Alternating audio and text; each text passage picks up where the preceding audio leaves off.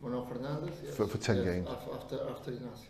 After Ignacio. So 10 games were, you know, 9 defeats, and, you know, he was a wrong fit for the club, because, you know, okay, he was a top scorer and a good player and all this, but he only had teams like Santa Clara up and down, up and down. Didn't have the Champions, didn't have the Champions League teams. And no one liked him, you know, because he come in, hey, I scored a lot of goals against Benfica. This is his first words.